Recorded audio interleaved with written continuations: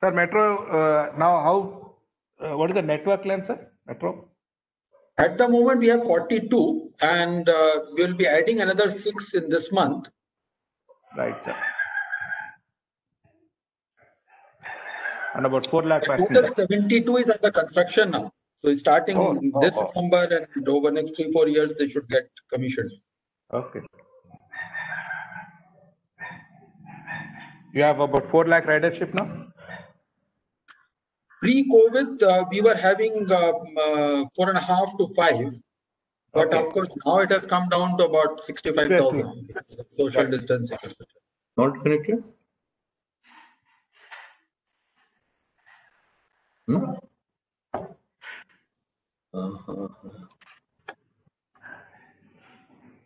Good afternoon, Mr. Dikshit. Good afternoon. How are you? I'm fine. Yeah, nice seeing you. Dikshit sir, good afternoon. Good afternoon. Good afternoon. Nice seeing all of you. Bye-bye. Thank you, sir. Thank you. Hi, Michael. Good afternoon. Hello, Mr. Dixit. Long time no see. How are you? Oh my God! Really? Yeah. Fantastic to see you. Likewise, likewise. It has been a long time. Yeah. I hope things are getting better in India at the moment.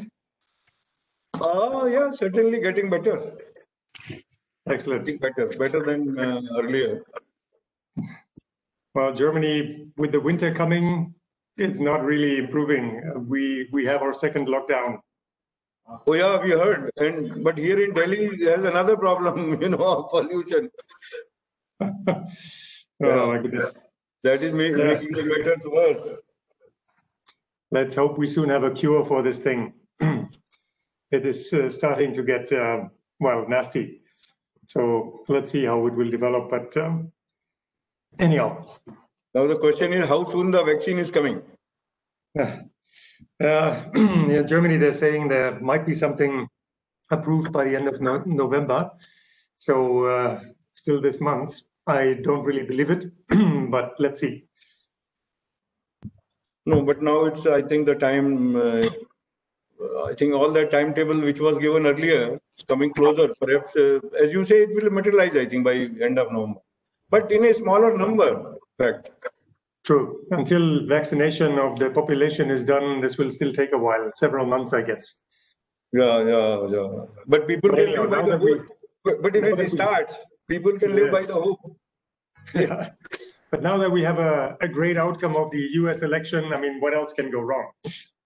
I think Germany looks to be very, very happy. This is your host.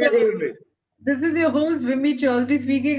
My apologies to our eminent speakers for stopping this discussion which you were having. Very interesting discussions regarding the America and the changes which are happening. But then we go back to our subject for which we are all present here. And we begin with the breakaway sessions. As mentioned, these are going to be starting in the 5 virtual rooms. Herein, as we begin, this is on emerging trends in mass transit system, where our focus as we do it on the emerging trends in mass transit system, broadly covering the cost containment, operational efficiency, new revenue sources, governance framework, leveraging technology, digital payments and customer experiences, etc. This is a session which is going to be again for 1 hour 30 minutes. We request the presenters to make the presentation for max 10 minutes, because this is going to be then followed by a Q&A session, and we look forward to active participation also of all our participants and delegates as they send in the questions in the chat box. So with that, I welcome everyone on board. The session moderator, Shri Jaideep, the Officer on Special Duty, UT, and ex officio Joint Secretary, Ministry of Housing and Urban Affairs, who belongs to Indian Railway Service of Electrical Engineers. And prior to that, he has worked on several important assignments in Indian Railways related with train operations, maintenance of rolling stock and traction distribution systems, rolling stock manufacturing, IT systems, and others. Our eminent panelists, we have Mr. Ajay Seth, the Managing Director of Bangalore Metro Rail Corporation, who's going to be speaking to us on metro planning, operations, and technology. Our next eminent speaker, Mr. V.K. Singh, the Managing Director, National Capital Region Transport Corporation, who talks to us on the regional rapid transit system.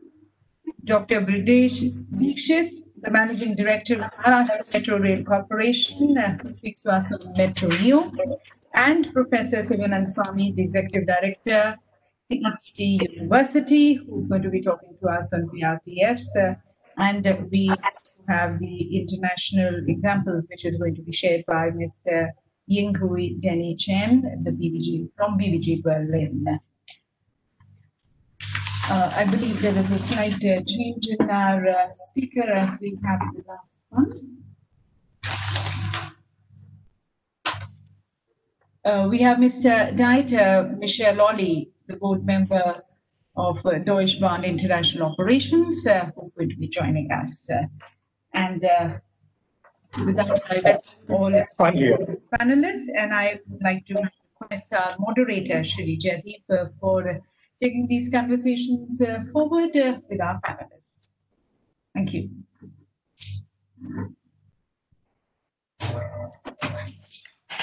The topic of today's discussion is regarding emerging trend in mass rapid transit system. As we all know that rapid transit system is the lifeline of any city.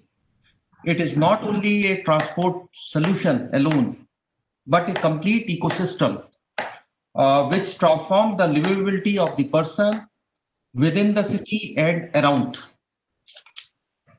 Some of the key areas which is critically looked by transit agencies is governing model, improving financial sustainability, then use of technology.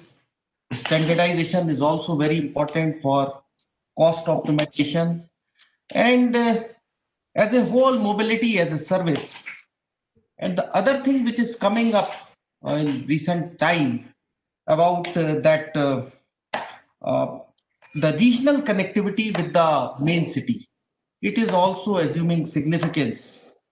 And today we have eminent personalities from different metro organizations and also academia and member from Deutsche Bahn.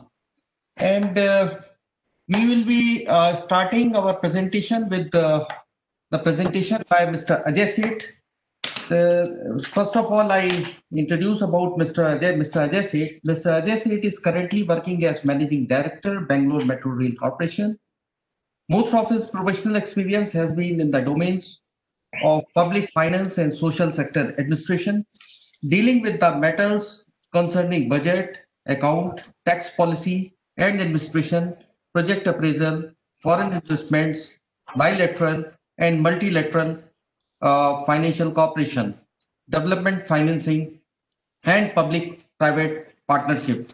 Out of his career of 33 years, he has been in the public finance and taxation domain for 18 years in different positions in Government of India, Government of Karnataka, and Asian Development Bank. He was associated with goods and service tax domain for 8 years till 2015. First as Secretary, Budget and Resources, dealing with tax policy, as Commissioner, Commercial Tax, handling tax administration, and thereafter as special invitee to various committees formed by Empowered Committee of State Finance Minister. He is a recipient of Prime Minister's Award for Excellence in Public Administration in 2003, a member of the team of Transformation of Commercial Tax Administration of Karnataka. Now it's over to Mr. Ajay Seth.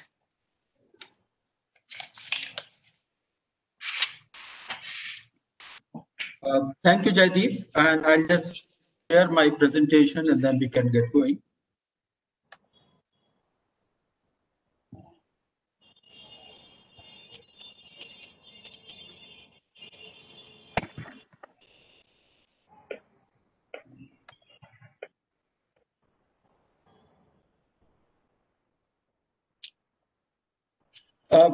So welcome to all. And the topic given to me for this metro operations and technology. Now here,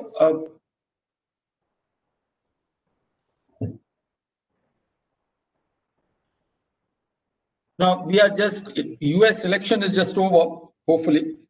Over in the sense that still few things are there. So I'm picking up one tagline, of course, is the 1992 tagline, of which was used by Bill Clinton on the economy, is the economy is stupid. And for us, it is a ridership.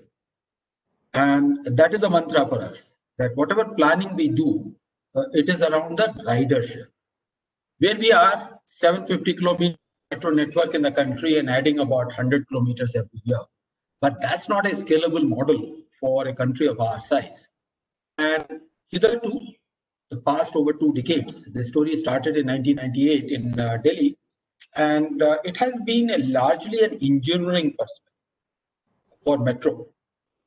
And the planning has to shift now from engineering perspective to financial and economic perspective. We have got enough capacity in the country to design and implement engineering projects or other metro projects, but little thought has gone into financial and economic perspective. And for doing so, we'll have to be in a position where we can influence the urban ecosystem, because metro is the most efficient way of public transport, but bigger the system, more is the inertia. We can't go to small lanes. We have to be only on major corridors. Unless we are in a position to influence the urban ecosystem, there are problems there, problems around ridership. And this is where the ministry has been guiding us, hand-holding us, pushing us, directing us to get into those positions. How we can influence the urban ecosystem, being an implementer of a large project, generally we tend to get ears of the decision makers, of the political executive, and we are in a better position to influence the urban ecosystem in terms of the policies, procedures. And there comes the question is that unless the development is around transit-oriented development, unless the urban ecosystem moves towards TOD, ridership will not come to metros. Only one line in the country, and there's one line in the country which has the adequate ridership, which is Mumbai 1, which moves around 40,000 people per kilometer per day. Everybody else is around 20,000. Delhi's average is about 20,000. Hyderabad and Bangalore are about 15,000. Everybody else is about 5,000, 7,000 commuters per day per kilometer. These are suboptimal unless we reach to a daily ridership of about 25 to 30,000 commuters per day per kilometer. And that will possible not through last mile and first mile connectivity. And the last mile, first mile connectivity for our financial viability will come when people can walk to a metro system, and not by having metro system very large, but that is a adequate densification around the mass transit systems. The next one where the economic and financial planning has to go, that unless we plan for this multimodal integration, either we plan, implement, or perish. I've used figuratively a caged tiger. Already the bus transport is like a caged tiger. We today, even if we were to pump in more buses, the speed of those buses, public transport, is so low because roads are no longer a public good because of the congestion, and the speed of the public transport buses are rather low. For us, it will be a different one where people can't reach a metro system. Only those who are in the near vicinity of few hundred meters they would reach, but not 3 kilometer, 4 kilometer people staying away can reach to a metro system. So this multimodal integration is a mantra which we have to move forward. And of course, like just in the previous one, there was a, or in this one itself, one of the speakers said, the pollution, and urban pollution being a great problem. And whatever we do from the metro, we may be green, but what about rest of the urban ecosystem? To support electrification of mobility, green mobility in the city, only then we get the ridership. And that brings up the next element, which is the metro operations. What do we do for a post-normal, post-COVID new normal, what that new normal is going to be? And I'm not talking about the present situation. We are still in the midst of the pandemic. Maybe hopefully over the next 12 months, we reach to a position of a new normal. Whether the new normal is going to be less ridership or is going to be an efficient ridership. Less ridership is possible, at least in the medium term. And medium term, I'm talking about next 3 to 5 years. Just look at this manner. Government of India has now facilitating even for the IT sector, increasing T3 to work from home. Now, the industry has found a way to work from home. There are a number of jobs where people can work. Tata Group has taken a decision. They have identified positions wherein they can make those people permanently work from home, and they have started vacating commercial spaces. In the medium term, we will have a problem of a less ridership. But urbanization, as Honorable Minister said in his inaugural address, that urbanization over next 2 or 3 decades is going to be so strong. And of course, he talked about 2030, that the more and more people come in. So that will compensate to the extent of work from home, but we will have a problem there. But the goal is that to have an efficient ridership, and that efficient ridership comes in when the commuter finds it convenient. Convenience of the commuter, and which is the multimodal integration, modes of fare payment, etc., is efficient ridership. That is what the operations have to do. Third and fourth, I would like to bring to the attention where our emerging thoughts are going in, and where we have to move into that direction, is to get a financial viability. So far, our planning and operations have been on economic viability, and thereafter we say, oh, no, we will make losses, and that situation, the state government will help us. Those days are over, in the sense that there is an acute stress on the fiscal, whether of Government of India or of the state government. If you want to be on a pilot basis, some few tens of kilometers of metro in each city, or maybe even few hundred, is fine. If you want to grow at 100 kilometers a year, but if you are looking for going by 500 kilometers of new network in the country every year, then we have to reach a situation where we are financially viable on our own, except maybe for maximum 3 to 5 initial years. But we cannot say that we will keep on passing the buck for all time to the government, and government will bail us out. One-time assistance for investment, yes, but thereafter, certainly no. And that brings me to the last set of thoughts which are there. We get economies of scale. And economies of scale is just a cartoon there that, yes, is a great idea, but is it scalable, or do you want just to be a pilot metro? And for us, Delhi has done close to about 400 kilometers, but everybody else is about 20 kilometers, 30 kilometers, 50 kilometers of metro in a big city, which is just like a pilot level. Where do we get those economies of scale? Not by having a system level standardization. You have to have a form factor standardization, wherein the production of systems, even the civil design, and just give an example, in the railways, even the bridges are of a standard size. The span is a standard size. They don't design it 23.5 meter. Whatever is there, it will be either 25 or 27 or 30. That's standard even in the civil side they have got it. For us, system level is, as long as there's a metro coach is 2.9 meter wide, we say it's a standardization. No. Each of the subsystems at the form factor level, plug and play kind of a situation, respective to the metro. And the next one, Atmanirbhar Bharat, from macro level, it is about be self-sufficient. But from the metro perspective, unless we are in a standardized manner, only then we get the economies of the scale, and then the cost comes down. Just look at this manner, that 10 years back, a rolling stock coach used to cost about 10 crore. Now it is costing about 7.5 crore. Because indigenization has taken place. But if Atmanirbhar Bharat, if it is at a scale, it can come down to further. One is about enhanced capacity potential, meaning whether from the same rupee of investment, we can get more capacity created.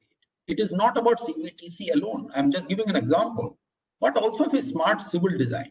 Unless we design the system in a manner where the turnbacks are located, we may have a CBTC, but it still may not be in a position to run trains at 1.5 minute frequency, because our civil designs would have been done in a manner which can allow us for train to return, which takes 2 minutes. That means we'll be stuck with about 4 minute frequency, which is a suboptimal one. So it has to be a smart design and getting more out of each rupee of investment. And the last one, and perhaps the most important one, that commuter is the king. We can no longer afford to decide that this is the technology and commuters will decide around that. And there, I'm quite excited about this National Common Mobility Card. It may appear to be that there are 2 different cards for bus, for transport, metro or for Ola, Uber, but even a 30-second difference is important for the people. So they look for a seamless connectivity, and this National Common Mobility Card, at the moment, all of us are on a pilot mode. None of the metro system, public transport system have implemented it at a scale, but it has such a huge potential, making the things so convenient for the commuters, and not just among the public transport operators, but even IPT, Ola, Uber. We can't take them as a competitor. We have to take them as part of the ecosystem and make sure that the commuter gets the experience. Is the king who will decide where the service provider should be, rather than the service providers telling the king, sir, we can only do this much and not more for you. Thank you very much for your attention. Thank you.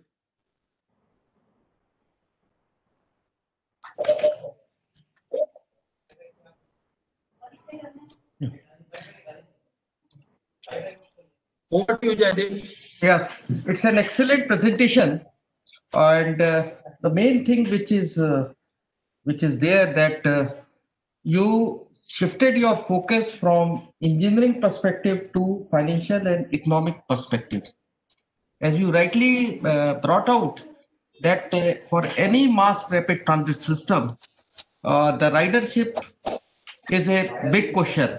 And unless we have a complete ecosystem that all modes of the transport, there is a multimodal connectivity, then common mobility card, that will improve our ridership.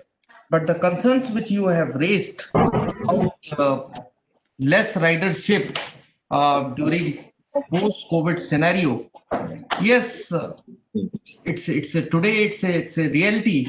But I think that over the years, or within 1 or 2 years, things will improve. Yes, it's a matter of concern. Then we have to think of other things, like you have mentioned, that if ridership, then we have to think of other revenue models so that we can generate additional revenue. Then again, you have also discussed about standardization.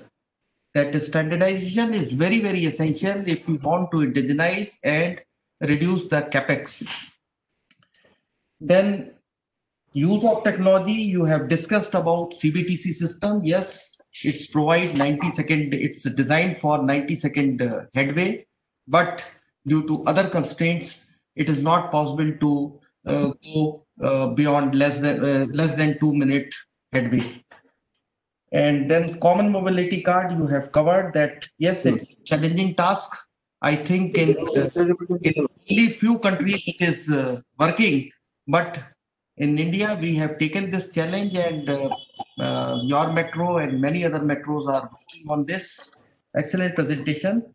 Now I move to the next presentation by MD NCRTC, Shri Vinay Kumar Singh. Shri Vinay Kumar Singh is the Managing Director of National Capital Transport Corporation, a company under the Ministry of Housing and Urban Affairs. This company has mandate to design, develop, finance, operate, and maintain the regional rapid transit system with an aim to provide fast, safe, and comfortable rapid transit between Delhi and nearby NCR towns. Shri Singh is an officer of the Indian Railway Service of Engineers 1988 batch and is a postgraduate from the Indian Institute of Technology, IIT Delhi. He is a civil engineer who has worked on a wide variety of challenging professional assignments, including maintenance of the highly demanding Ahmedabad-Kandla Port Rail Line as divisional engineer, deputy chief engineer in charge during the first phase of Delhi Metro project, secretary to general manager, Northern Railway, and executive director, Railway Board. Now over to Shri VK Singh, MD, NCRTC.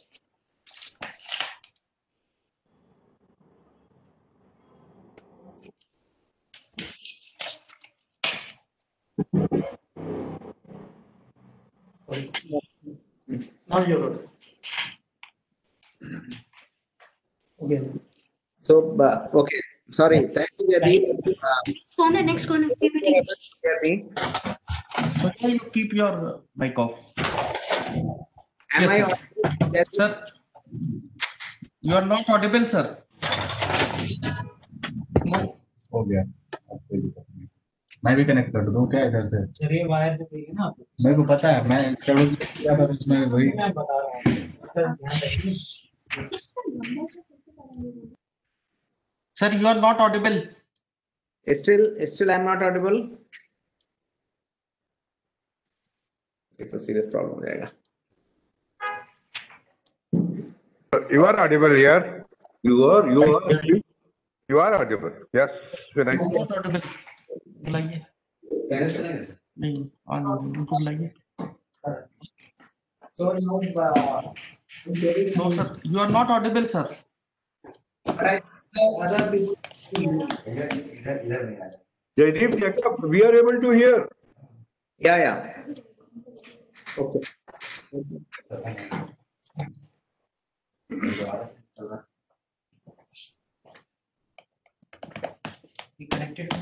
नहीं, but audible नहीं.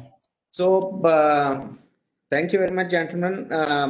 Today I will be talking about this intercity commuter mass rapid transit system called RRTS. So in India, we are for the first time we are going for this kind of system. Sir, it's not audible. I am not able to hear. We can hear him loud and clear. I think Jaideep. It's not audible.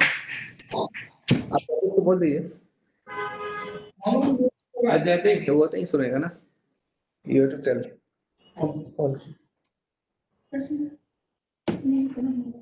Can we check with the host can confirm if she can. think participants are also saying it's audible.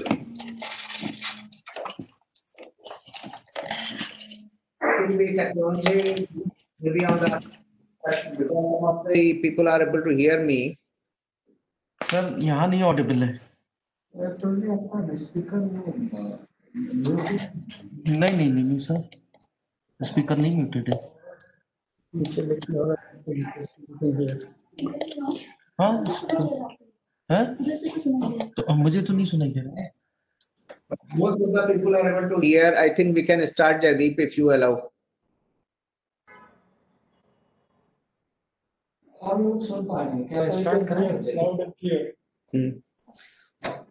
Okay, I think let us move. Mute. Unmute. I hope now that you are able to hear.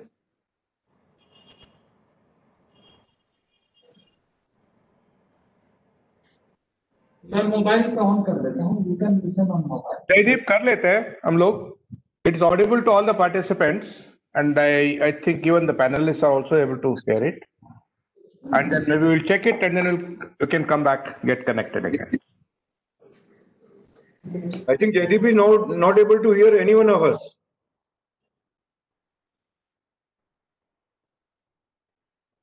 Yes sir, you may proceed sir.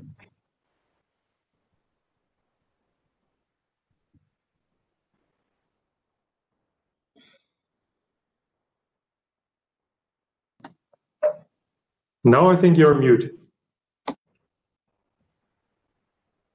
Sir, you may proceed sir. Your voice is audible.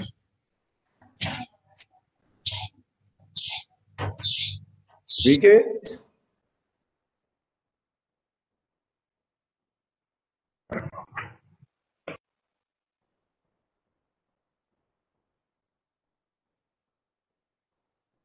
VK, can you hear us?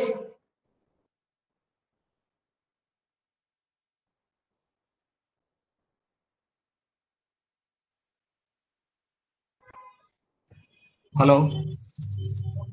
Hello, Vijay sir. Yeah. VK, can you hear?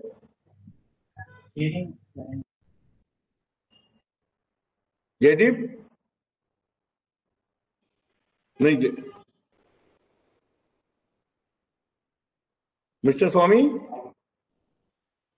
Yes, I can hear. Okay, we too can communicate. Okay. Yes, but not with Vinay. I'm not able to hear. Dieter, can you hear? No? At the moment, I cannot hear.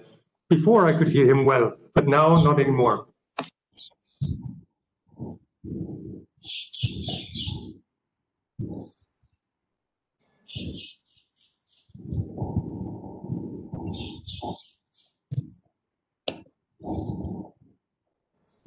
Sonia, will you check? I think there Jaideep? seems to be like. Sir, he have all the rights, sir. He can share his presentation. Okay. In fact, we can see his presentation. Yes, that we can see. Yeah, But how about Jaideep? Is he? yes, sir. Now he can listen, sir. But Vinay, we can't hear him. कौन है? Vinay, can you hear? कौन है? ये है. ये इनको बोल देना. हाँ, आप बोलिए. Hello. Sir.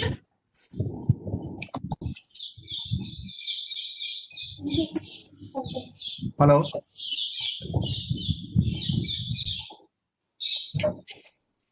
ये म्यूट कर ले रहे हैं अपने आप को.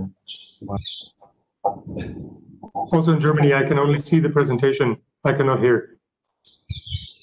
Okay. Now the sharing is there, but voice is not there. उससे करें?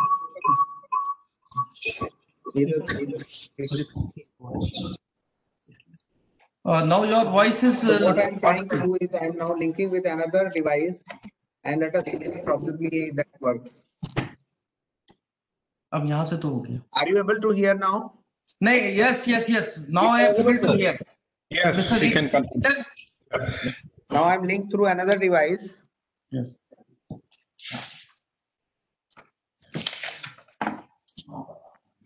Am I audible now? Yes, sir. Sir, Okay, great. you have connected. I think you have connected twice. So I think. Now this is the only way probably we can share as well as speak also. Okay, sir.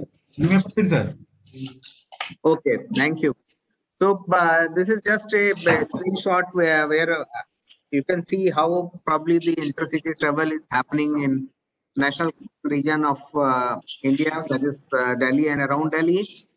And we know what are the implications of this kind of transport links.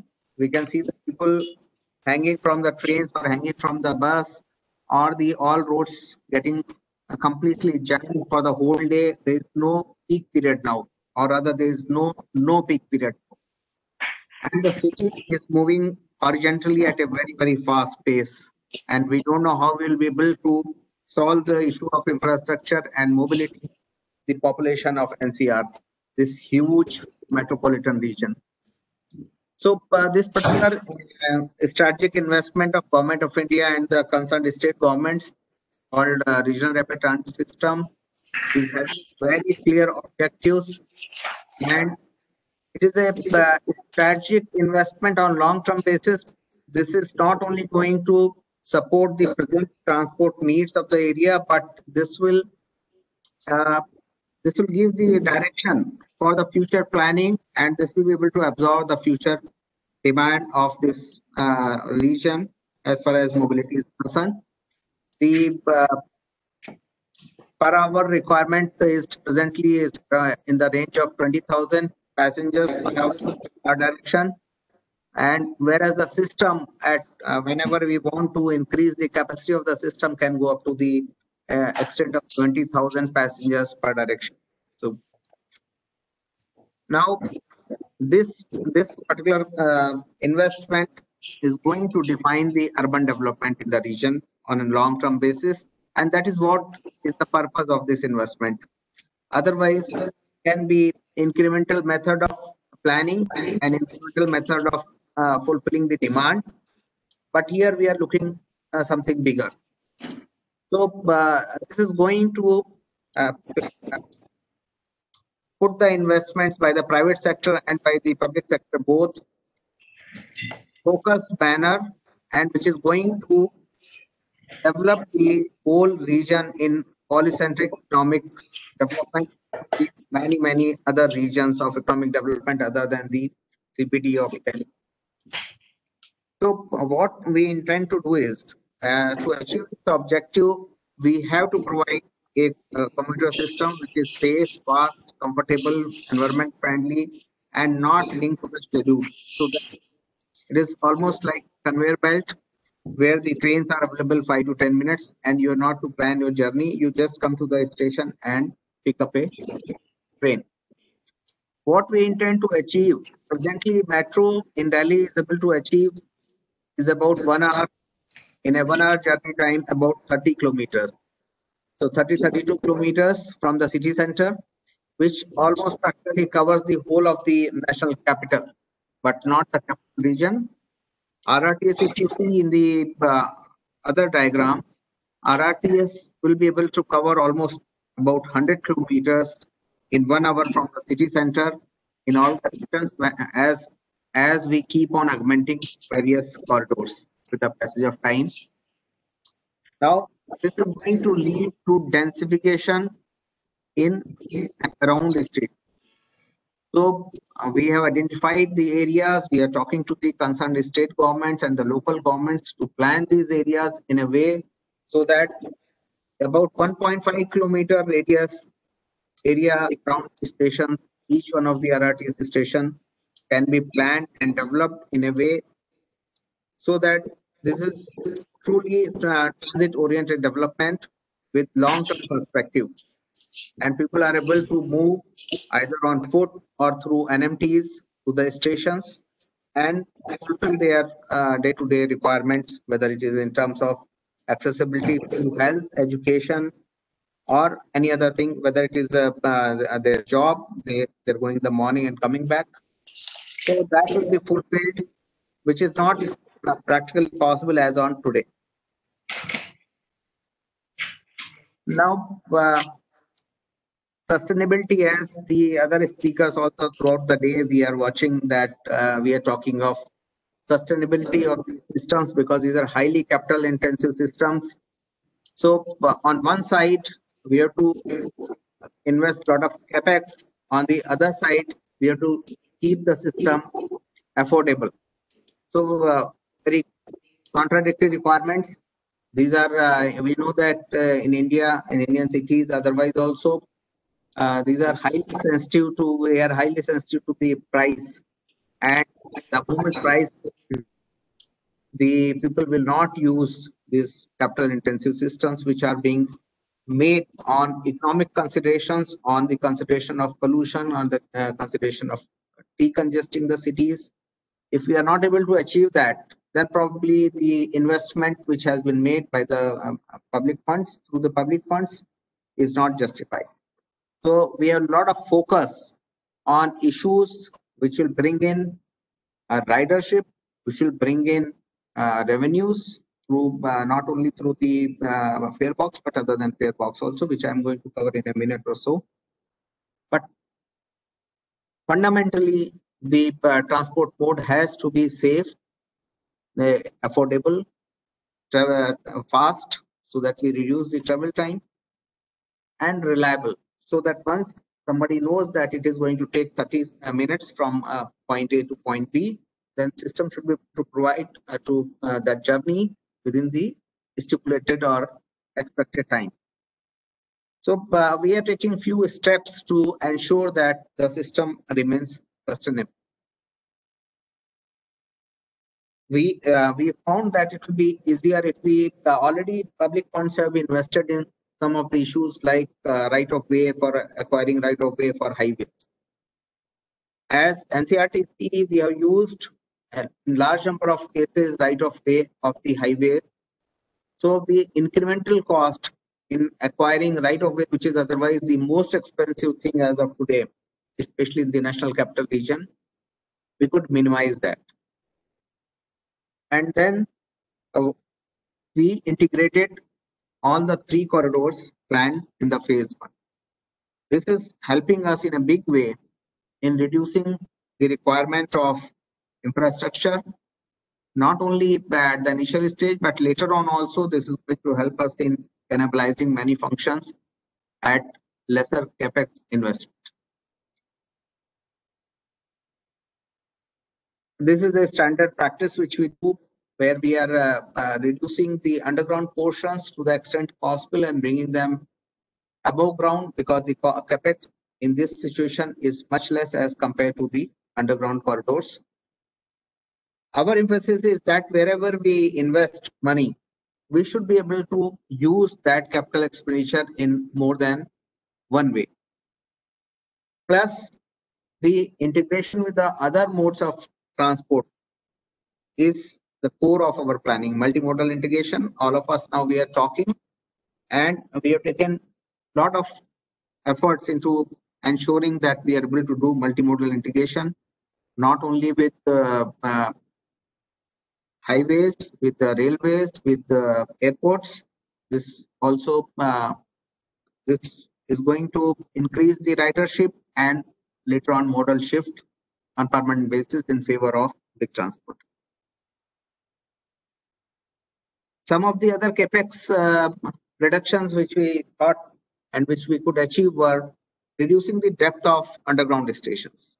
This has helped us in saving few hundred crores on some of these stations, because the moment the depth of a station goes down, it becomes highly capital intensive. And in Delhi, we are facing a peculiar problem. Either we have to go below the existing tunnels of Delhi Metro, or in some cases above the existing lines, elevated lines of Delhi Metro or other flyovers, or maybe some of the power lines. We have to plan accordingly.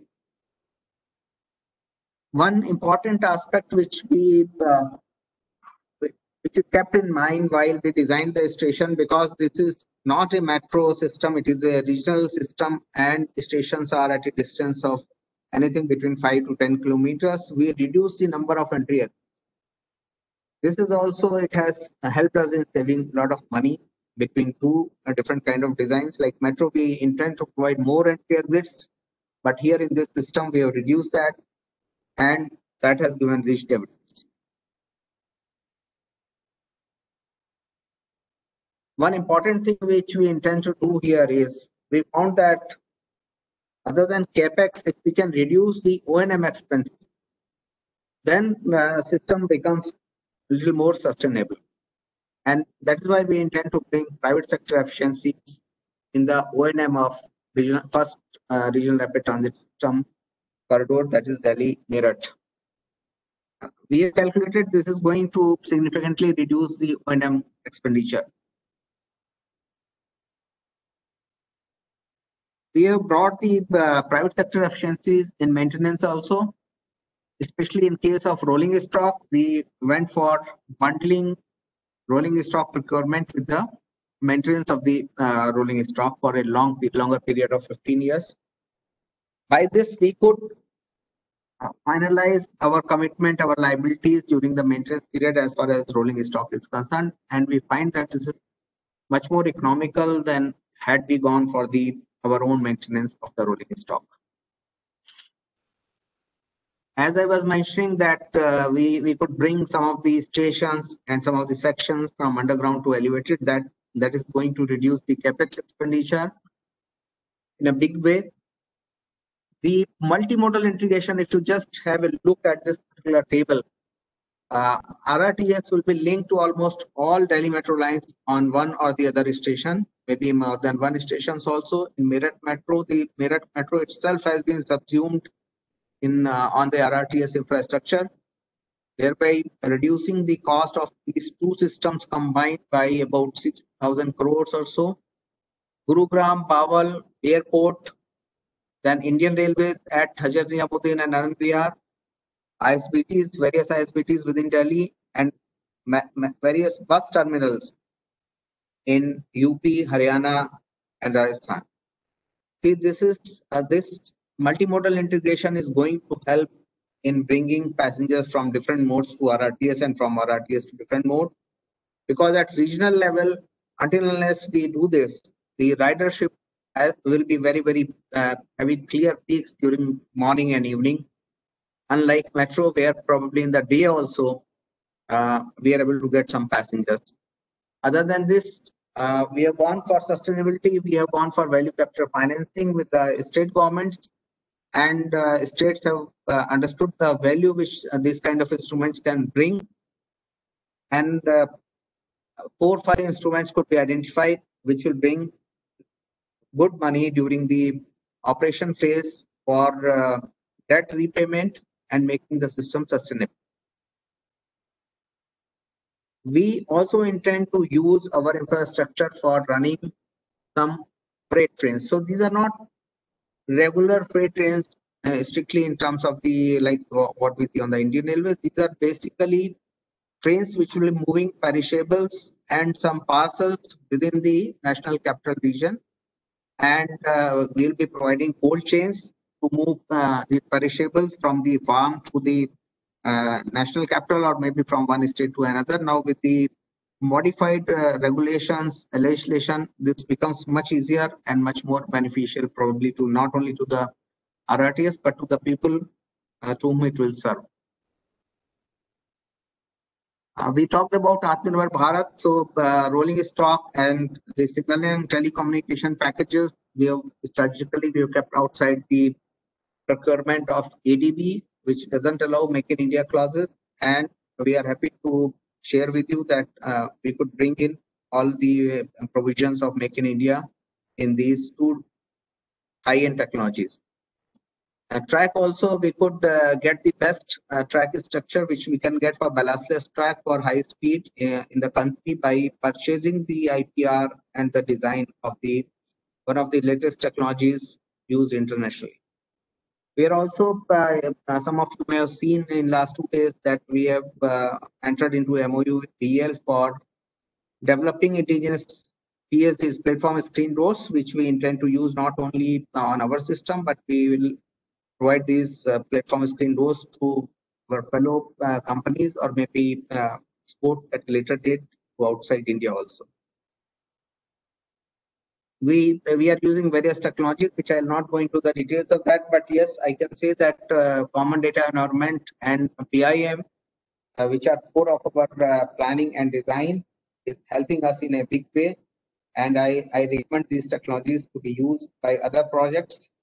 That is going to help the projects in not only in reducing the cost, but in probably helping them at later stage during maintenance stages also by transferring the data directly from BIM to asset management software and other things. Thank you very much, gentlemen. So I think my time is over. Thank you. Very, very informative presentation. And as the Indian cities are expanding, then this regional connectivity with satellite towns becomes very, very important. And Mr. VK Singh has brought out that metro connects this 30-kilometer distance in 1 hour, whereas this regional connectivity will connect this regional rapid transit system which they are constructing, will give access to the satellite town within 1 hour. So it's faster and reliability of the service is very, very essential, because this type of system is really helpful for a city like Delhi, where population is exceeding its carrying capacity, and we have to have expansion to the we have already exhausted suburban portion. Now we have to look for satellite towns, so that and have a faster connectivity, so that people living in the satellite town can come and work over in Delhi and go back to their places. And this, since this type of system, as VK Singh pointed out, that it is cost intensive, so the cost reduction at capex and opex level is very, very important. He has pointed out some important measures which they are taking to keep capex within control. Then he has also talked about this optimization of opex expenditure, that they are also going for privatization of they are looking for O&M by private operator. And by doing this maintenance contract with rolling stock, it is most likely that they will be able to reduce operating cost. And this multimodal integration, which has been planned by NCRTC, is also very, very important, because connectivity with other modes of transport, whether it is metro or bus transport, increases your catchment area. And indigenization, they are also doing many things on indigenization, and it is definitely helping to reduce the capital cost, as well as during maintenance. It will also help to reduce the operating expenditure as well. Very, very informative presentation. Next presentation is from Dr. Brijesh Dixit. He is Managing Director, Maharashtra Metro Rail Corporation Limited, an acclaimed railway administrator and an efficient infrastructure builder, an eminent institution builder and urban transport professional, presently heading Maharashtra Metro Rail Corporation Limited as Managing Director. Associated with Indian Railways for over 30 years, including association with Mumbai Suburban and Urban Rail Transport for over 15 years at various levels, covering planning, designing, constructing, and maintaining large-scale rail infrastructures and operation of services and administration of institutions on both Western and Central Railways. Known for total transformation of rail infrastructure and quality of service to both passenger and freight customer and public in general as DRM Nagpur Central Railway. Currently as Managing Director, Maharashtra Metro Rail Corporation, built the organization from scratch, being employee number 1 on 18 February 2015, the day of its incorporation, has ensured a very expeditious start and fast progress of this major project, overcoming numerous administrative and organizational challenges. Organized quick and smooth land acquisition, achieved fast tie-up with international funding agencies, KfW, Germany, AFD France, and EIB. Ensured expeditious appointments of consultant and contractors, achieved building up and functioning of organizational structure at board level and at the level of the corporation. His latest accomplishment is inauguration of 11-kilometer stretch of picturesque Aqua Lake of Nagpur Metro at the hands of Honorable Chief Minister of Maharashtra through video link on 28 January 2020, and inauguration of 13.5 kilometer of Orange Line of Nagpur Metro at the hands of Honorable Prime Minister Shri Narendra Modi through video link on 7th March 2019. Now it's over to Dr. Brijesh Dixit for his presentation.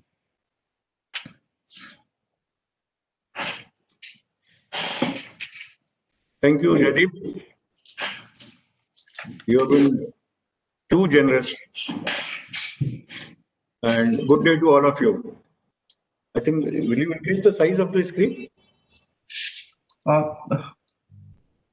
It's full. Yeah. Thank you. We in India are bringing out a new urban mobility solution named Metro Neo. Today only, in the morning inaugural session, the Honorable Minister released the standard specifications of this system. We are going to discuss the details of Metro Neo in this presentation. The question is, why Metro Neo? Our tier 2-3 cities in India, I think we can go to the next slide. Next slide, please.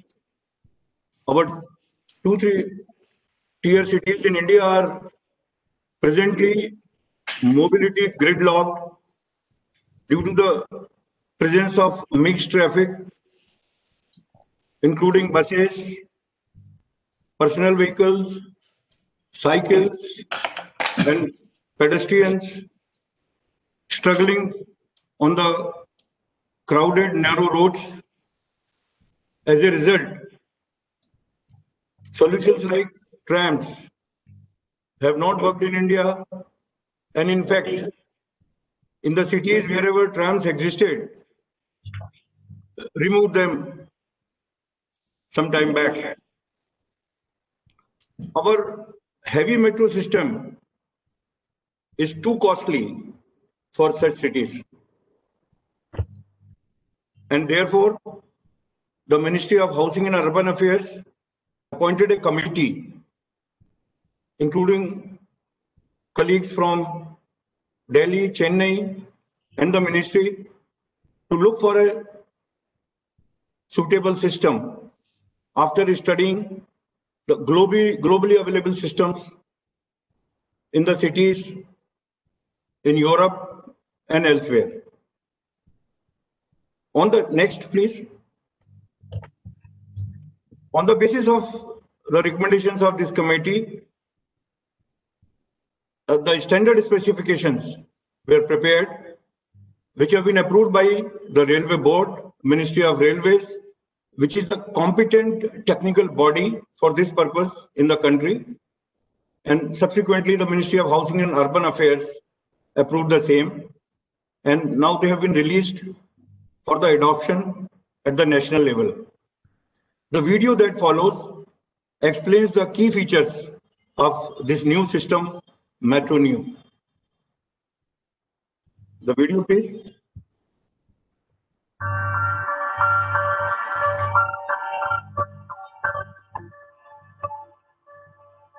Metro presents.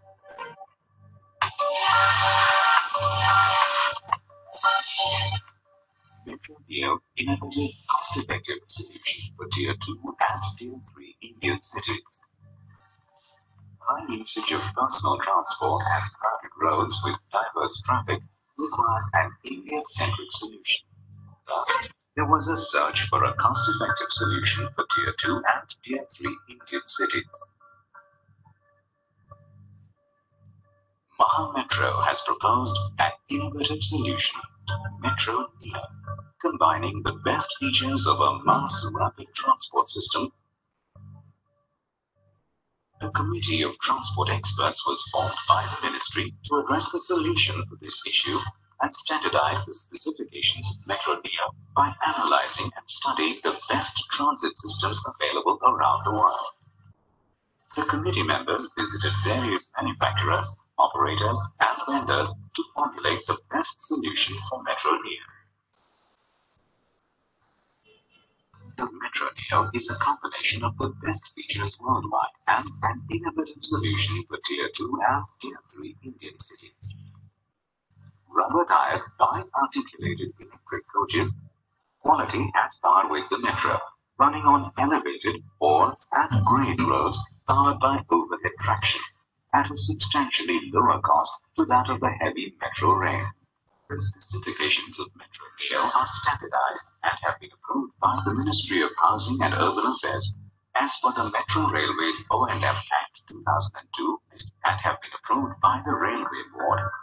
Level boarding, comfortable seats, automatic doors, robust communication and station and bus arrival information would ensure an effective and comfortable service. Energy efficient, air-conditioned, low-floor coaches with regenerative braking, friendly for the young people, will allow easy evacuation of passengers during emergencies through the flatways. These coaches can negotiate sharp curves suitable to the narrow roads of Tier 2 and Tier 3 cities.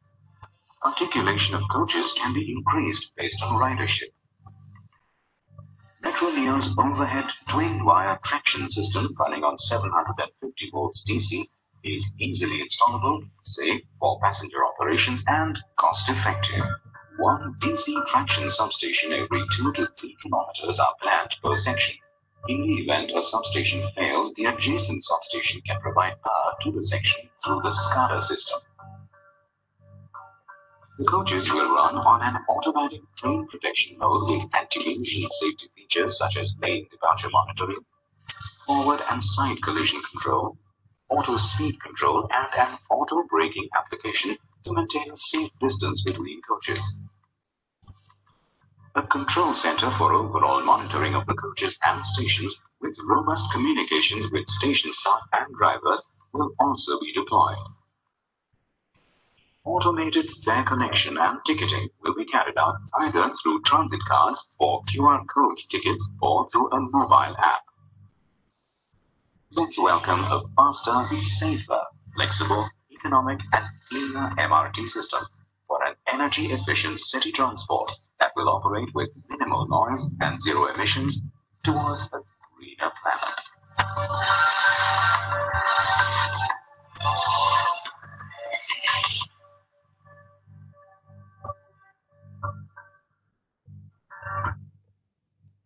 I'm sorry for the quality of the video because of, I think, the communication problem. The best part of this system is it is of the right capacity and of the right cost for such cities. We have been able to bring down the cost by adopting 10-ton coaches, stations with no frills. They will have no concourse, they will have no rooms, they will be unattended, there will be no FC gates and all that. System does not have any track. The signaling is very, very simple. That brings down the cost of the whole thing to the 1/4 of the high capacity metro, which we are making in the bigger cities. At the same time, the quality of travel is going to be at par with the quality we have now in the metros. It's in terms of the reliability, comfort, accessibility, affordability, eco-friendliness, punctuality, etc. The technologies which have been used, they are globally available, they are easily adaptable, and we can do indigenous manufacturing under our Atmanirbhar Bharat policy. Next.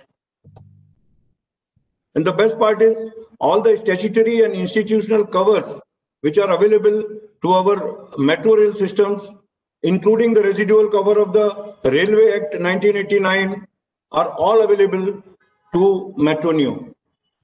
Next. I want to share with you that a DPR of Metro Neo for the city of Nashik in Maharashtra, covering a network of 32 kilometers with 29 stations, has already been made at the cost of about 2,100 crores of INR, and it has been approved by the government of Maharashtra and has been submitted. Next. It has been submitted to the government of India and presently under their consideration for the sanction. Once it is sanctioned, it will soon see the light of the day, and we'll have a Metro Neo system running in the city of Nashik in Maharashtra. Thank you.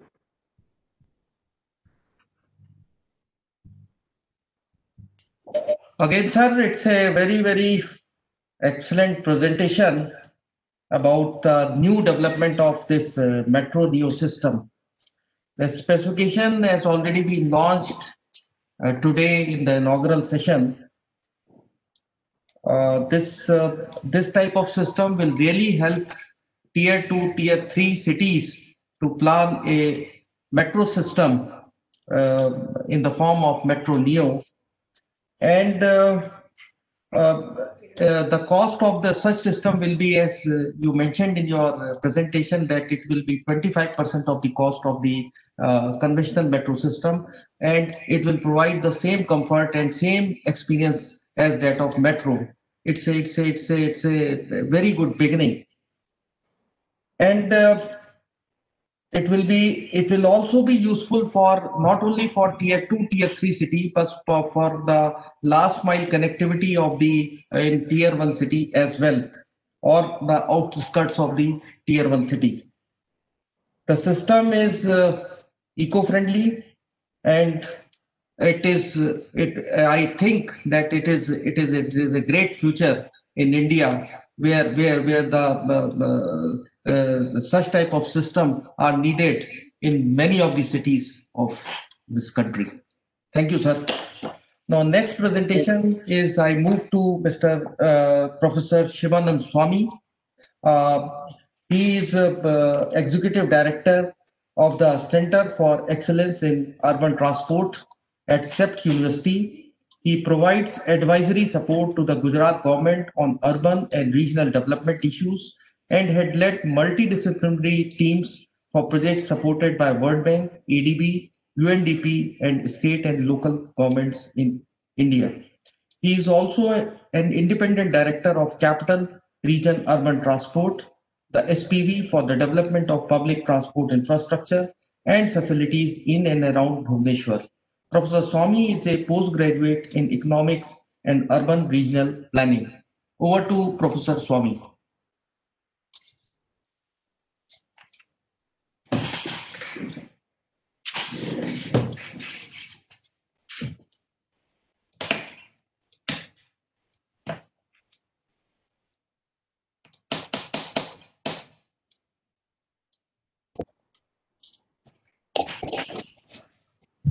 Hello.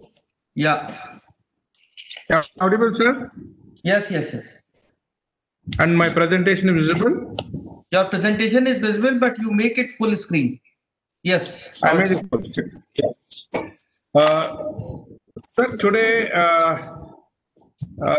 please, in the morning, there was a discussion about hierarchy of systems. In the hierarchy of systems, I think higher order systems have been discussed by the previous panelists.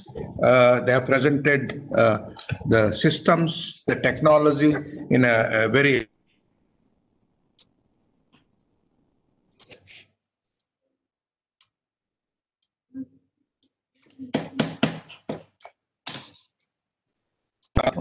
we believe the buses as they operate today, in terms of numbers, in terms of the quality, in terms of efficiency, they are not adequate, and therefore you need more buses, you need better buses, you need bus priority, you need BRTS, and then you need integrated transport, multimodal transport at the city level.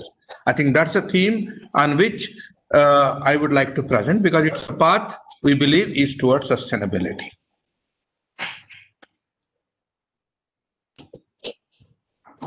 Now, the presentation will essentially have three parts. Begin with very quickly in terms of if we have inadequate bus-based public transport, what are the implications? Then we move on to like how that gap can be filled up in terms of adequacy, quality, on-street priority, and integration. We know how our system of urban settlements is spread over the country. We have about 7,000 odd urban areas, 8,000 towns and cities, actually. And then we will have about 70 number of 5 lakh plus. Do you really have buses? Estimates are there. In India, we talk about 2 lakh plus buses are required to support urban bus transport, whereas we only have about 25 to 30,000 buses operating. And in few cities like Bangalore, some of them are really well resourced in terms of number of buses. Cost of operations is also something which is very critical. Given this, what we need to look at is more buses, better buses. I think that's a theme which we're talking about. Our vehicle ownership rates today are much lower in terms of vehicles per 1,000 population. If you really look at it, its cars essentially are in the range of about 25-30, and Delhi going to about 110 cars per 1,000, as opposed to what we have in Europe and Washington and other North American cities, where it is about 200 to 600. I think that's a range. Already we are feeling the pinch of congestion, and therefore our cities cannot really sustain with the car increasing, and therefore we need to change over to public transport. When you talk about public transport, if you don't have a bus-based system, three possible outcomes. One, IPT takes over the rickshaws, what you see in the left side of the picture. Two, private vehicles start gathering and start putting together things there. That's number 2 there. And then with private vehicles coming in, IPT becomes even worse, and therefore there is no way to move forward.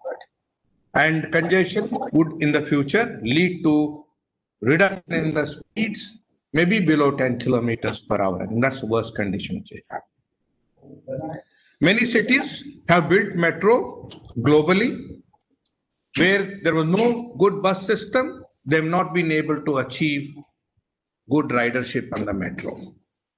One is, of course, the network, as MD Nama Metro talked about. But along with the network, you also need a good public transport base, because your network is not going to reach each and every household. And that reach or that access can only be provided through bus-based transport system. And then what we have in terms of bus ridership is there, except for Delhi, now in Bangalore and Mumbai, other cities are yet to catch up in terms of the ridership. Therefore, more buses, quality buses are required. It's important when you talk about more buses. Again, more buses, it is not just more buses or bigger buses. What user looks for is waiting times, less waiting time. And therefore, we need to decide, depending on the demand, whether we need to have a bi-articulated bus or a minibus. What one would like to have is a 3, 4, 5 minute headway. That is the max one should have in an urban area during the peak hour. Off peak hour, it can go up to 10 minutes. And therefore, depending on the choice of the bus, you can have a range of what you call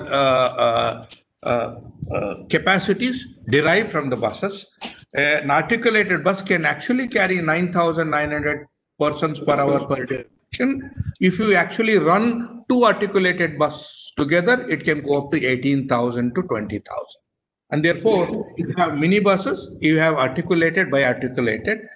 There is also a need, I believe, if you really want to talk about the last mile connectivity, there is also a need for a microbus, which probably is a 12 to 15 seaters. You only have a driver who collects the revenue as well as takes the bus around. I think that's probably another addition which we probably need in our country today. Most smaller cities today operate with rickshaws as bus transport. I think that's where you need these micro transit systems. Then I think it is not just adequate number of buses which are required or quality buses. You need something more, and that is the priority on street. Otherwise, you will end up having buses, no road space to run. I think Bangalore is a typical case of that sort.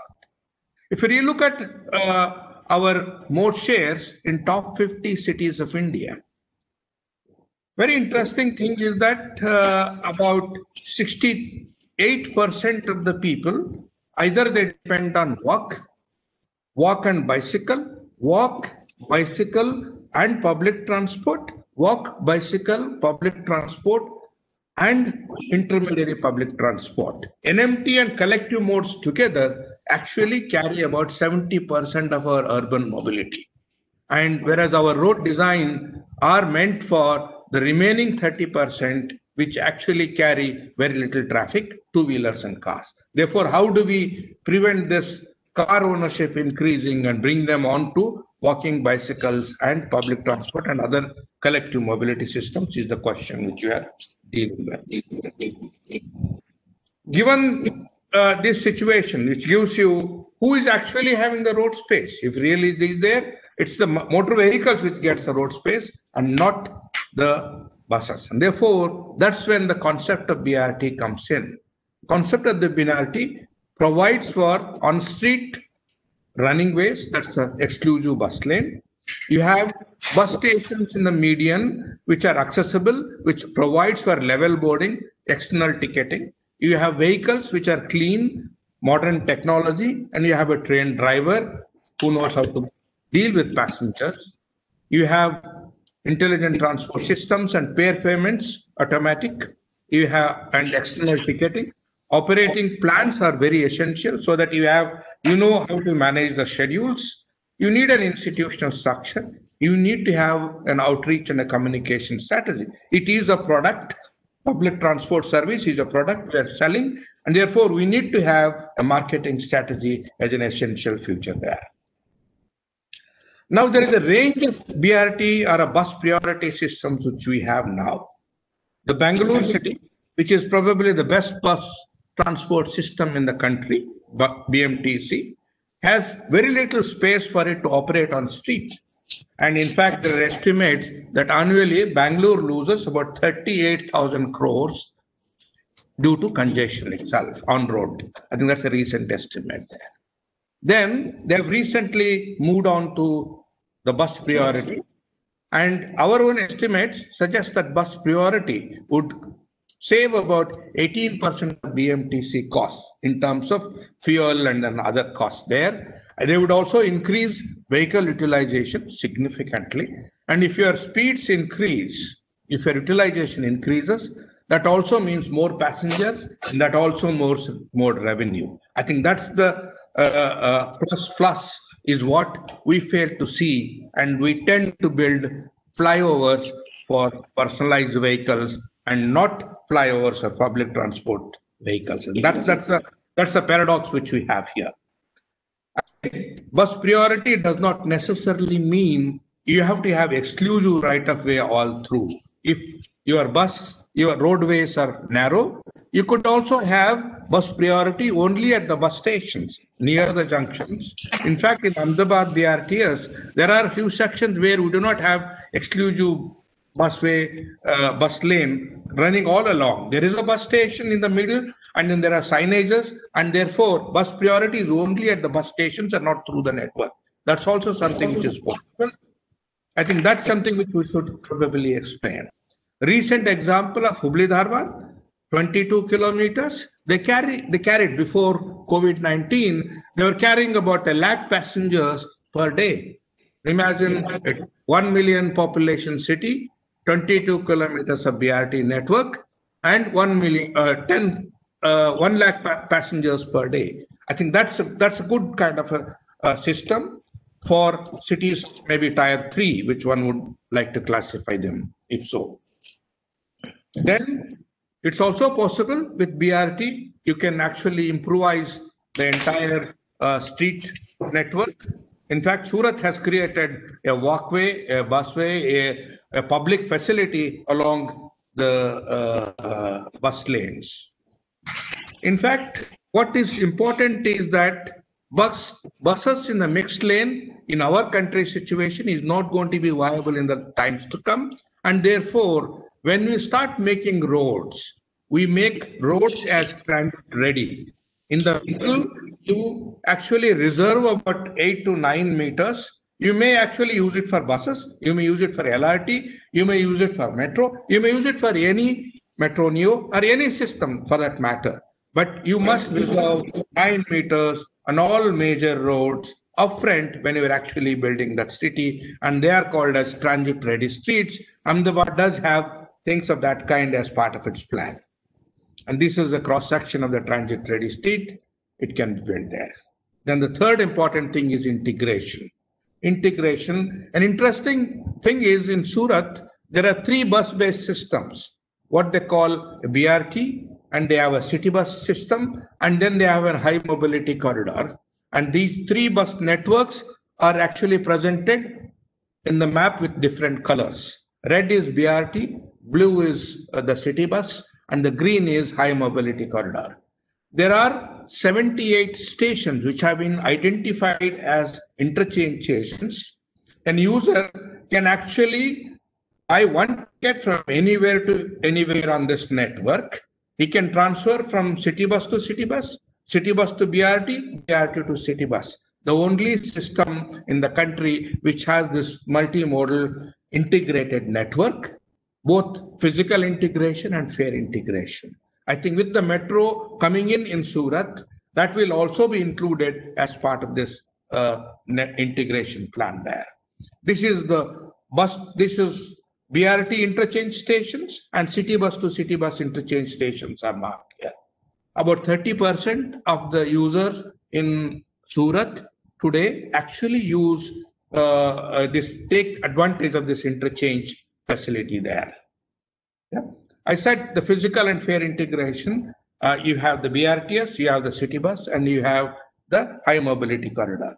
What is another important thing is, given the city late start in the public transport arena, they actually, in practical terms, they started in 2016. They had about 40 buses. Today they have about 700 buses.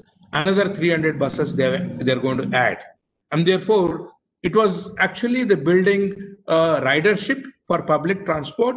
Frequency was very important. Given the low ridership, they began their operations with midi buses. Now they are looking at standard buses and the articulated buses in the times to come as the ridership builds on. That's an advantage of the bus, that you can build up system capacity depending on the requirement.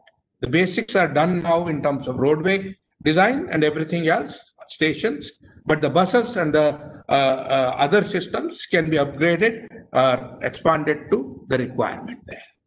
Hubli Dharwad, one city, probably the best public transport infrastructure for the city size of that kind, 1 million. It has all the integration related aspects, both pedestrian, land use, and public transport, both city bus, the BRT, and the regional.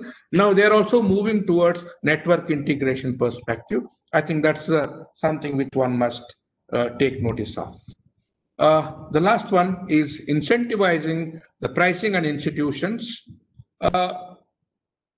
Electric, if you really compare standard, the high quality electric and high quality diesel bus, the prices do not seem to vary. And therefore, when you move to electric, we're actually moving towards better quality buses. And if you're moving to better quality buses, we need more promotional aspect. It's not in terms of the capital grants or subsidies which are required. What you need is viability gap for operations. I think that's where the support system is required. Government of Gujarat has promoted a scheme where up to 25% of the gap in the operations of the buses is being paid by the state and the local body in 50% share.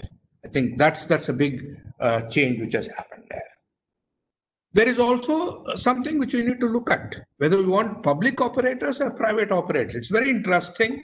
The cost of the per passenger in KSRTC, if you look to Kerala, Kochi, there are three types of bus systems. One is run by private, other one is public non-AC, and third one is public AC. Their fares are different, operations are different.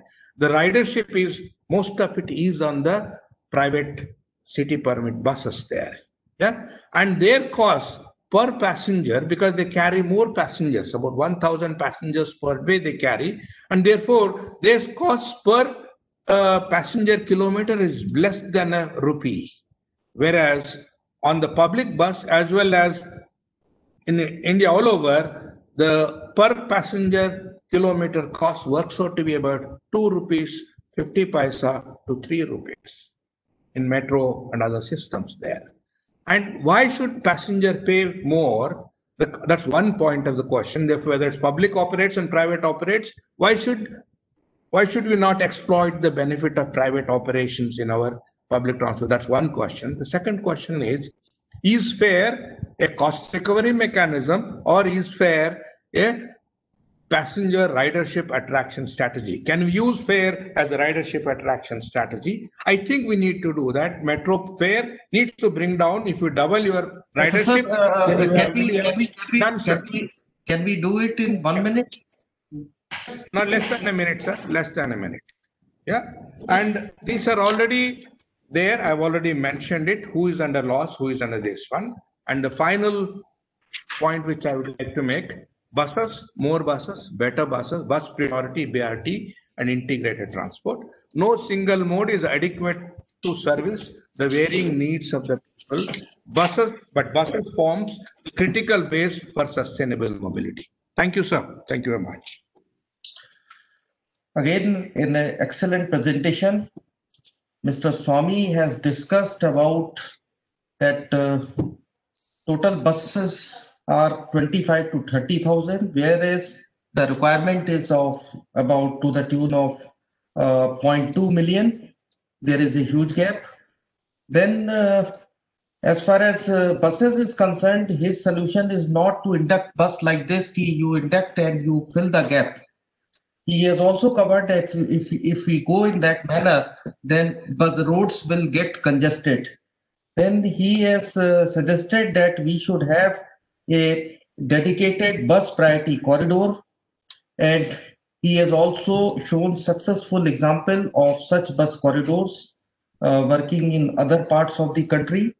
Then the most important thing which he has mentioned about that that metro system or any type of system is not successful unless it is properly integrated with other modes. And he has also discussed about the fare integration part as well. And he has also discussed about how the pricing and institutional building mechanisms to be developed. And he has also given example of Kochi, where public and private operator comparison has been indicated, and the number of passenger carried by the private operator is much higher than a public operator, and the cost per kilometer for a public operator for a private operator is much less than a public operator. Then he has also discussed about that for electric bus, since it's a cost intensive thing, then this viability gap funding has to be given, and he has given example of Gujarat. An excellent presentation. Now we move to the last presentation by Mr. Dieter Michel Oli. He is board member, Deutsche Bahn International Operations. Dieter Michel Oli, born in 1968, studied mechanical and production engineering at Friedrich Alexander University, Erlangen, Nuremberg. He has held different managerial positions in Germany and China for Siemens Automation and Mobility divisions. In 2009, Michel Oli joined the Deutsche Bahn Group as division director for signaling, telecoms, and electrification, and took charge of technology and procurement. In 2011, he took over a new responsibility in the board of directors of DB Engineering and Consulting, a subsidiary of Deutsche Bahn, which consults and support international clients from feasibility to operations. Since 2017, Dieter Michel Oli has served as a member of the board of managing directors for the Deutsche Bahn International Operations, which operates and maintains passenger and freight railway systems outside of Europe, including the Middle East and Latin America. He also serves as Chief Sales Officer at Deutsche Bahn Engineering and Consulting. Both the DB Engineering and Consulting and DB International Operation are part of DB ECO Group, Engineering, Consultant and Operations. Over to Mr. Dieter. Thanks very much for the kind introduction. I hope I can be heard well. Yes.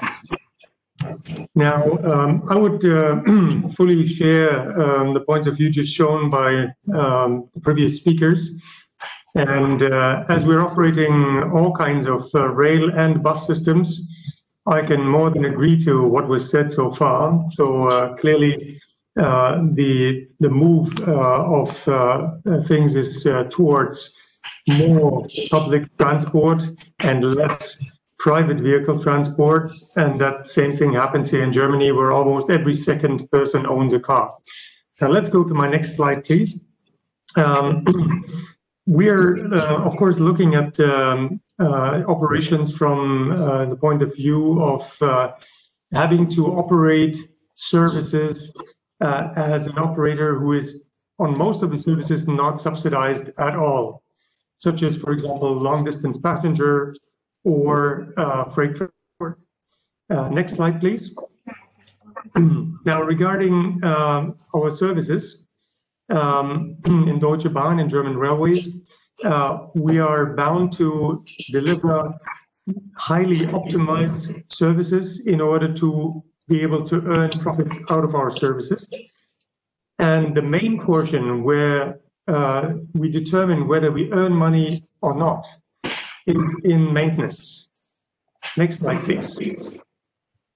Now, looking at maintenance, what we've done over the last years is we have established a backbone, which we call Diana, or Diagnostics and Analytics Platform, where we feed in all kinds of data that we measure from our assets.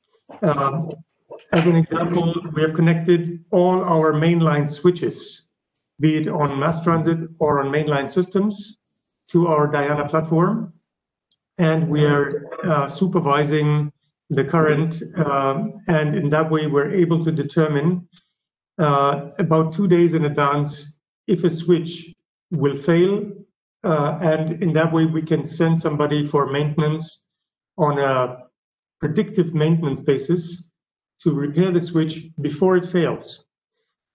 This is successful over all the items that you see down below, so switch heaters, temperature sensors, cable insulation, level crossings, even vehicles are connected, or lifts and escalators. This enables us to reduce disruptions of service by around 50%, which is extreme. And at the same time, and this is mainly why we're doing that, we are able to save about 60% in cost in maintenance. Now, you may wonder, how can we save so many costs? Well, the most expensive part of maintenance is that maintenance that you have to do ad hoc. So when something fails and you send out somebody for maintenance specifically in that event. And as typically the maintenance staff are not all located directly next to the assets, this becomes rather costly because they have to travel to the asset. Then oftentimes it happened in the past that they check the failure, they notice that they're the wrong guy, we send out the mechanical guy, but actually it's electric or an electronic problem, and we have to send out another person. So this is the main portion of cost, and here we save a lot. So in total, 60% reduction of cost, that pays much more than the cost of the equipment that we have added to monitor our assets. And in most of the assets anyhow, we have already monitoring equipment in the assets, such as in trains. Typically, there's a lot of monitoring equipment already delivered with the asset, or in elevators and escalators, which we are just simply using, bring it to one platform, and from there centrally coordinate all the resources. So that has been a major breakthrough over the last few years on our side. And we're happy to share such information also with railway operators that are in such need of a better maintenance and a better performance of the assets in order to reduce cost of maintenance and improve punctuality and customer satisfaction, because there's nothing worse than an escalator not working when the client has heavy load to carry, or a lift that doesn't work when a client has some too heavy suitcases with him. Let's move to the next slide. On the other hand, it becomes more and more important to our customers that they experience mobility as a positive event. So that, of course, starts with green buildings, but not only with green buildings, but also with buildings that are passenger-centric in all aspects. And of course, nowadays, free Wi-Fi is a very important topic to all our guests. But as well as that, sometimes a bit ridiculous point, having USB chargers in seats that we provide in stations, as an example, or of course, barrier-free accessibility. And of course, more and more people are very much interested in a green travel experience. From the station through the train or the bus into also what they contain as a last mile, such as bike sharing or e-bike sharing. We even have e-cargo bikes at such stations where very environmental conscious riders, they rent a cargo bike to transport their more heavy goods home. But then, of course, we also, as Deutsche Bahn, we provide car sharing where you can rent a car for as low as €4 per hour to go back home. And also these cars for car sharing are electric. So let's move to the last slide. And that's where we're taking a 360 degrees perspective on our customer communication, especially emphasizing digital channels. Now, here as an example, I would like to introduce S-Bahn Berlin, where we're using a variety of channels to communicate with our clients. And of course, it depends on the client whether they're on more on YouTube or whether they would like to use podcasts as information. Of course, we do provide a website or an app for the mobile phone where everybody can check the best and most suitable way to get from one place to another, whether it is through the S-Bahn or through bus services or through other means of transport. And we're combining all kinds of means of transport in this app, even including scooter and car sharing or carpooling, because depending on the time, any of those means may be more convenient to our client. And it is clearly very much attaching the client to us as we are providing this app to the client free of charge. And even though he can book a carpooling or other means through this app, but still he will himself rather give a priority to the mass transit system in normal cases whenever available. So having that said, on one hand, the access to the client is a very important topic for Deutsche Bahn in general. But of course, on the other hand, also being able to provide a very well designed to cost product, be it a bus service, be it a tram or a S-Bahn or subway service, or of course a main line or even a cargo service. So having said that, well, I would be happy to answer more questions if there are any, and I would like to give back to the speaker. Thank you. Again, an excellent presentation. And one of the most interesting part of this presentation, that how diagnostic and analytic solutions for conditioning monitoring has reduced operation cost by 60% and reduction in disruption by 50%. We will be looking for more details from Dieter. This is very, very interesting part. And other part is that this construction of green building at the stations and passenger-centric stations. This is very, very important, that passengers should feel that he is having Wi-Fi, then seats are proper. It is more passenger friendly. Then another important aspect which Mr. Dieter has covered about the first and last mile connectivity. For any transport system, if this is not there, it is not going to be successful. This has been also been indicated by the other experts as well. And other thing is this, we will be looking for similar type of system, how you are operating such system in your country. This is customer communication.